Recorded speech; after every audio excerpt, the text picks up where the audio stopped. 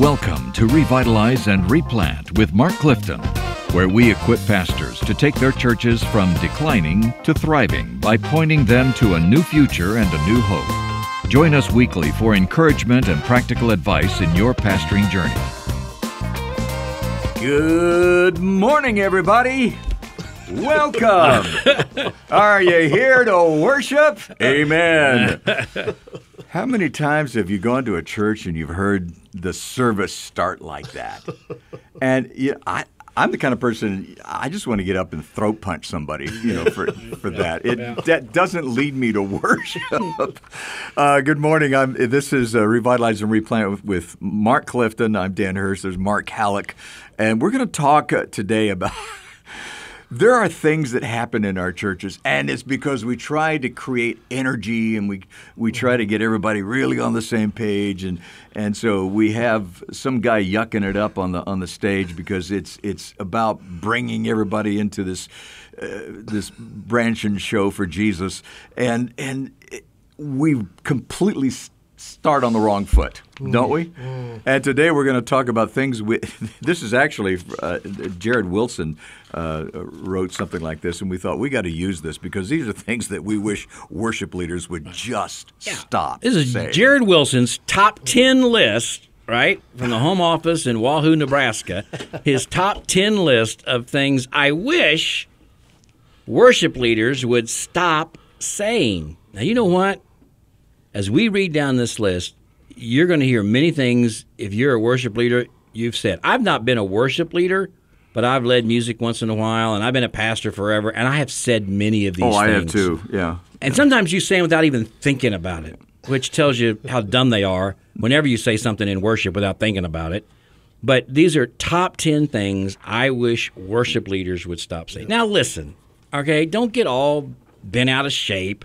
Get bent out of shape. No, there's some humor in this. This is lighthearted. That's right. We're not coming at you saying, you're going to be a reprobate if you do these things, or we're not talking about the regulative principle and we're going to excommunicate you. And it's just kind of fun and lighthearted. But at the same time, we want you to think about why you're saying what you're saying and the impact that these simple phrases that we hear all the time.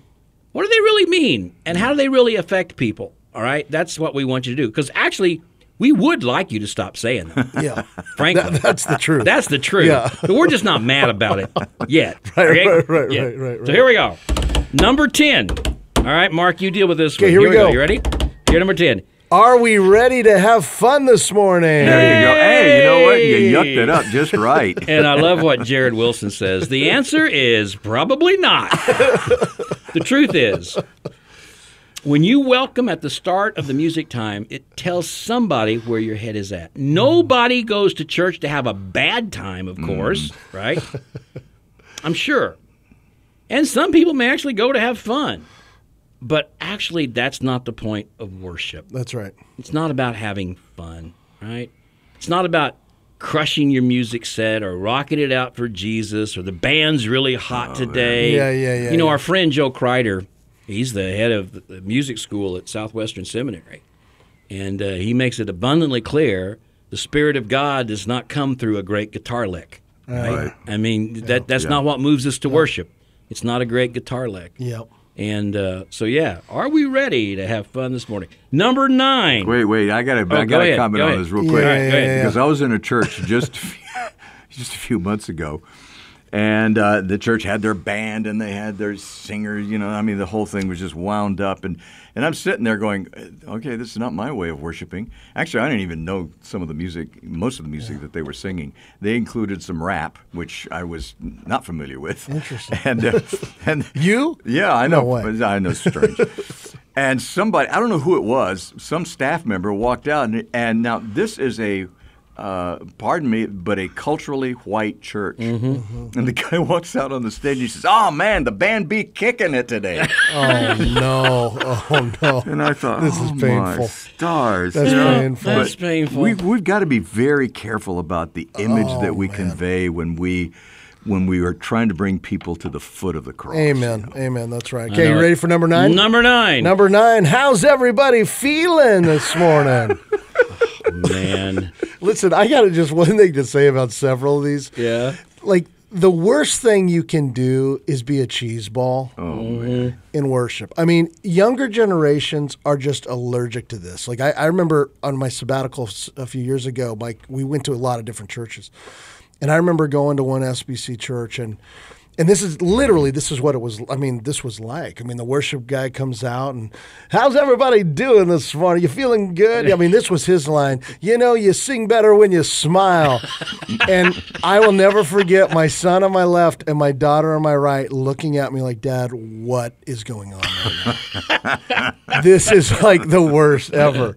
So how's everybody feeling? And I love what Jared says. Well, if I really want to stretch to justify that statement, I could say you're asking the congregation to self-reflect on their spiritual condition.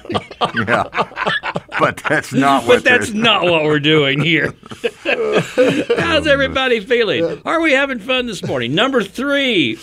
Well, you can do better than that. I've heard that so many times. I'm going to go out there and go, good morning, how are you? You can do, amen. You can do better than that. Oh, man. Nagging people in their singing is not going to help them sing. That's spiritual leadership. Yeah, that's there, right. buddy. That's right. That's right. Come on, you can do a lot better than that. Or along with that, the twin to you can better than that is I can't hear you. I can't hear you. Oh, that's number 7. I can't hear you. Wilson says, well, maybe turn the volume down. We can't hear us either. Which, even though we're being humorous, again, our friend Joe Kreider makes it clear that if your band and your musicians are so loud that the congregation can't be heard singing, then turn it down. That's right. Turn it down. You know, there's another element to this, too, and because if you've got people in your congregation that are over the age of 60, it's not that they're cantankerous or cranky. It actually hurts them.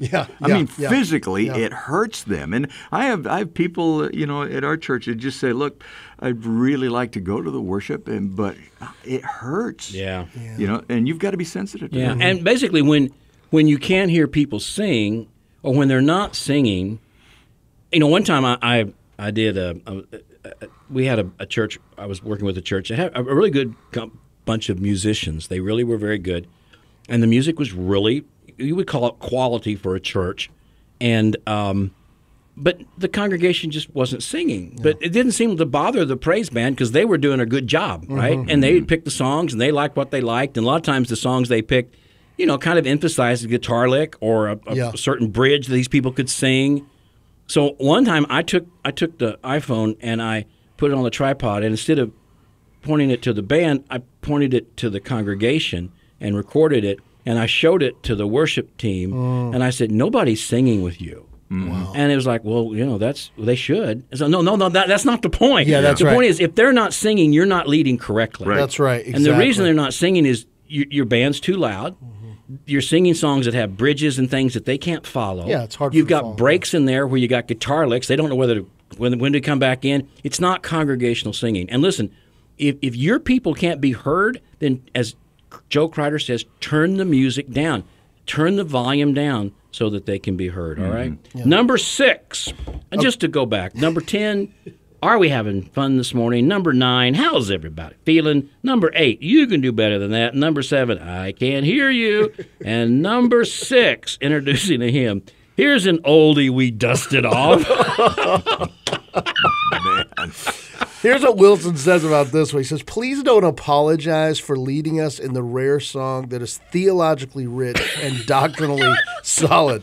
Apologize for not leading us in them more often. No, they might not. You might not say, here's an oldie when we dust it off. But I've heard people say something along the line, we're going to sing a hymn now. And so that's really unusual and kind of almost rare. Apologetic Almost about it. apologetic. Yeah. I have heard them say, here's an oldie but a goodie. Have you? Oh, yeah. And it's, oh, man, I love that. Don't apologize for singing an old one. Apologize for not singing them enough. Okay, here's number 5. Yes. Rockin' worship. Oh, yeah, there it is. There it is. Yeah, we'd be kicking it. Yeah, We'd be kicking it. Yeah. Jared says, I know you got a good drummer and amps that all the way go to 11.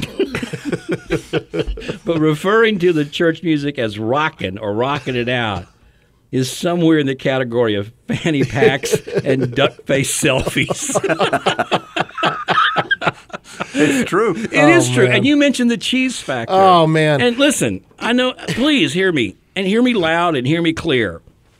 The people in your congregation can go to any venue in the city tonight and hear music far better than you're going to have on Sunday morning. Totally. Absolutely. So don't think you're going to impress anybody with your. That's not the point, right? Yes. And so it's not like, hey, we got the best music in town on Sunday morning. We got the most rock. And sometimes, pastors, it can be a point of pride that your worship team is that good and that gifted and that drummer's that good. And if he's that good, you need to let him play. But yeah, again, I see it on social media posts. Pastors will say, man, the band was so good today. The worship set was so strong today. Yeah. It's like, who cares? Yeah. Were your members singing today? Were they worshiping? That's exactly Were they right. worshiping? I'm not going to a concert. That's right. And by the way, when you even on social media and on your platform, when you praise the music of the band, I believe you're downplaying the singing. What you want to say is, man, the congregation sang so well today. That's right. That's right. We heard people sing about God today. Because actually, as we said before, when you sing not only to praise the Lord and glorify Him, which you're called to do, but you sing to encourage the person next to you. That's right, to one another. That's right. You sing to one another. Maybe the person next to you just had a diagnosis last week of stage 4 cancer. Yeah.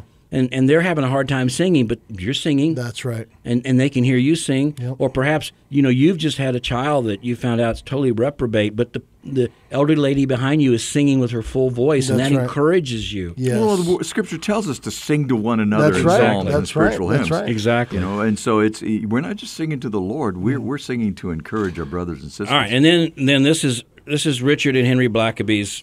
This is where they land. This is where they live. This statement here. Number 4, quit saying, Lord, be with us today.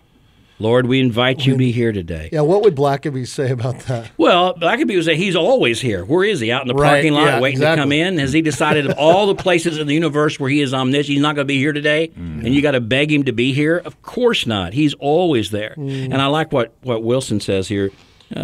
This is the worship leader's equivalent of asking Jesus into your heart. I think I know what the phrase means, but it reveals something about our thinking related to worship. For instance, is it true that God is summoned by our worship? Or is it actually the other way around? He calls us. We then respond in worship. God is in the genie, and worship isn't like rubbing a golden lamp. We don't cause him to come. We don't ask him to come. Yeah. Nor is he a cosmic butler to be summoned up. We don't invite the Lord into our space like he doesn't already own it and he isn't already there. Amen. And this is a strong theological issue. It is. So don't ever say, Lord, be with us today, as though this is where we belong and we're going to invite you in here. No. He is everywhere. He invites us to be with him. That's not a small matter. No, that's right. And the other thing, too, is that we're going to perform to please God.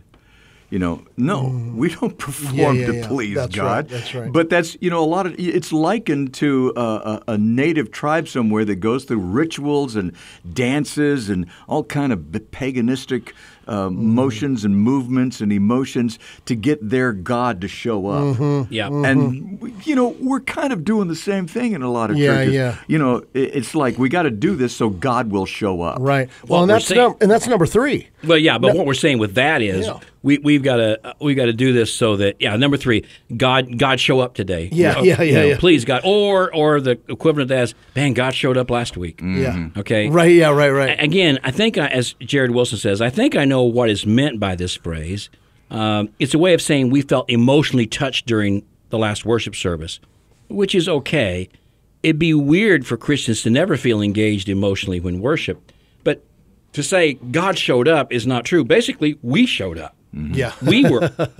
He was always here. Yeah. And so, you shouldn't say, man, last week God showed up. You say, last week, and we really came before him and we felt his presence. Our eyes were opened, our hearts were melted, and we felt God's presence. Not, well, God showed up last week, because what you're saying is he may not show up this week. Yeah. Or he may not show up next week. and also is the mistake that God needs our worship. Yeah. And it's kind of like, God, we're here. Yeah. You should be honored that we should be came. Impressed that we showed up. Yeah, we're here. But it's obviously quite the opposite. All right, number two, going going down the list of 10 to 1, the number 2 thing that Jared Wilson wishes worship leaders would quit saying is, let's give God a hand. Translation is, I'd like to hear some applause this morning. Everybody give God a hand clap. Yeah. Can we do that? Why? Clapping, praise clap. Praise clap. Praise clap. Let's give God a praise That's what clap. that is. Oh, come on. It's so forced. It's so corny. It's so cheesy. And again, if you're sitting there, our friend Frank Lewis tells us, as we said, statistically, everybody you preach to on Sunday morning, their life will be impacted by cancer or addiction before they die. Themselves or someone they love, someone they care about. People are hurting on Sunday morning. Yeah. And to have someone who just found out that they have a child who's addicted to opioids, and you say, hey, let's give God a hand clap this morning. You're forcing him to do something. It just doesn't make any sense. Yeah. And it doesn't honor God. And again, here's the bottom line. You ready? Okay, turn it up. Listen to this. Turn it up. Great. Whatever. Turn it up to number 11 on your amp right now, and listen to this. There's one more thing we're going to do, number 1. But before we get to there, all of these have one thing in common. You're asking the congregation to respond to you. Okay? Mm-hmm. You're coming out there on the platform and you're saying, how are you all feeling? Well, I'm answering your question. Yeah. Are you all glad to be here? I'm answering your question. Would you sing louder? We answer you. Would you? All of that stuff is asking them to respond to you. We are not in worship to respond to a person. We're in worship to respond to God, and we do that through His Word. Amen. So I really do believe the first thing we should do in worship is read Scripture. Yeah. And that lets us know. Now, you may have to come in and do some housekeeping. You do some welcomes, some greetings, some announcements, and then you take a few moments, sort of clear the plate. And then I think the first thing that should happen in worship is someone stands and reads the Scripture. Yeah. A call to worship, because now we're called to respond to Him, not to a worship leader who says, how you doing, how you feeling, how about those Chiefs, it's great weather we got today. We just fill it up with nonsensical stuff that has nothing to do with God or who He is. Well, and you know what? It seems to me the best worship leaders are those that are very intentional to try to actually be unnoticed. Yes. In fact, your job to lead us isn't to be the center of attention. It's actually to disappear. Right. Because you've led the people. This is where, you go to, some older churches, especially in some other traditions, and the choir was in the back. Yeah, and the organist was too. That's right. You know why? Because they're not the focus. They are leading. The choir leads the congregation in praise. And so this is a huge issue in evangelicalism. Yeah, and I get all kinds of people pushing back. He's just an old curmudgeon. So many times I go to basically almost any church you go to today, this is what it's going to look like. And you guys probably just need to tell me, Clifton, you just need to chill out.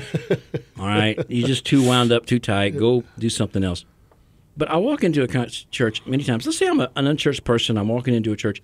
And oftentimes the first thing that catches my eye and the biggest thing I see on the stage is a trap set, a drum trap set with the drum cage around it. Huge, right? Yep. Do they really need all of that for, singing? But it's all there. And it's not like that's what I don't know. Maybe it's more than I don't know. But visually, it just says, and it's up there all the time. This huge drum trap set with the drum kit around it. The drum. What do you call that? Cage. Well, it's the cage. Yeah, the drum cage. Yeah. And a lot of times you don't have any pulpit at all. So all you see up there is just a bunch of music stands and that big. This is a band. It's like, we're more than, I don't know. That's neither here nor there. Okay, let's go down. We'll go 10 to 1, and then we'll go number 1. Number 10, once again. 10 things Jared Wilson wishes you would quit saying. Let's blame him. Well, it's in his blog. Are we having fun this morning? How's everybody feeling? Number 9. You can do better than that. Number 8. I can't hear you. Number 7. Well, here's an old one. Number 6. Man, this is some rockin' worship today. Number 5. Lord, we invite you to be here. Number 4. Man, God showed up. Number 3. Number 2, let's give God a hand praise. And then number 1 thing we wish people, and man, I mean this. Oh man, quit saying this. Turn to your neighbor and say. Whatever. Yeah. Whatever. There's really nothing wrong with this approach, except it's a socially awkward for any introvert. Yep. This kind of instruction is a huge heaping bowl a panic attack soup for an introvert. And you got someone who comes in there, again, they're new to church, they've never been in church much. What are they going to say to somebody? It's just not, it's forced, it's not natural. Turn to somebody and say whatever. And in my church, wherever I go to, usually where I sit in church, we do this. We're told, go greet your neighbor and so on. So, well, I have to walk 4 or 5 pews to find somebody to shake their hand. Well, I am such an introvert. Sometimes I kind of wander around in the hallway till the welcome moment is over, so I don't have to. Well, the other thing, can I say something about this real quick? Go ahead. The other thing is, this really depends on who you are and the congregation and the tradition. So, like a lot of our African American brothers, that's true. This is very common. That's true. Turn to your neighbor and say this, and it's not weird at all. Like if Clifton, if you were there, you'd love it. Right. So a part of it is, don't force it. I mean, we're getting back to be authentic. Be who you are, and don't force this stuff, because you're right. It can be incredibly awkward. Well, I think more than turn to your neighbor and say something is, let's take a few minutes and greet one another. Get up and say hi to somebody. Do you not have any kind of greeting thing in your church? What do you mean greeting? What do you mean? Well, like, I don't know, just like, hey, say hi to one another. Do you have any kind of like greeting? No, we don't talk to each other at all when we come in. So it's basically just. No. What we do is at Linwood, we have a time at the very beginning where we welcome people and glad you're here. Yeah. But and then usually what happens is after we do those initial things, Howie, our pastor, one of our pastors, they'll sit down on the front row, and for about 30 seconds to a minute, there'll be total silence. Gotcha. Okay. Just gives us a chance to kind of catch our breath. Yep. And then the first thing that happens is someone comes up and reads a call to worship, reads the scripture. Okay, now we're moving into worship. But here's what happens. Our sanctuary is connected to our big, greet kind of your fellowship. Our fellowship. Yeah. So we have coffee and donuts. Okay, so that's going on. So we have coffee and donuts 30 minutes before worship. Okay. So that's all going on before worship. Yep. So in that way, we have a lot of time to mingle and greet because it's in the same room. Yeah. And then when it's time to worship, we all move into sanctuary. I got you. No, that's good. Do a greeting time? We do, but that's also part of the culture of our church. I mean, this is why I would say how you do. So much of this is how you do it. You know what I mean? So we lean into it, but that's the culture of Calvary. Well, that's because that's who you are. That's who I am. Right. So we would rather err on the side of, man, we are going to take that risk. Yeah. I tell people, man, you guys are so huggy and stuff. I said, listen, for every 1 or 2 people who feel that, there's 99 or 98 that say, I've never felt so loved. All right. Good point. For you. Well, we like to have our visitors stand up and introduce themselves. That's right. So we can put the ribbon on it that says first-time visitor. Did your churches do that? Seriously? All the time when I was a kid. Ago. Yeah, they did. Man. Hey, thank you for being with us today, and hope you've enjoyed this rather humorous approach, but mainly help your worship team, worship leaders understand you don't want the people responding to you, want them responding to God. You don't want to do anything cheesy and silly and anything that's just words that don't mean anything, empty phrases you say week after week that people don't listen to anyway. Hey, I got an idea. How about reading scripture between songs? How about pointing people to God between songs? All right. Thanks a lot. All right. Thanks for joining us today on Revitalize and Replant. This podcast is brought to you by the North American Mission Board, where we help dying or struggling churches regain health for the glory of God and the good of their communities. If you found this conversation helpful, don't forget to subscribe to the podcast on your favorite platform. To learn more about becoming a replanting pastor or to explore resources about revitalization for your own church, visit churchreplanters.com.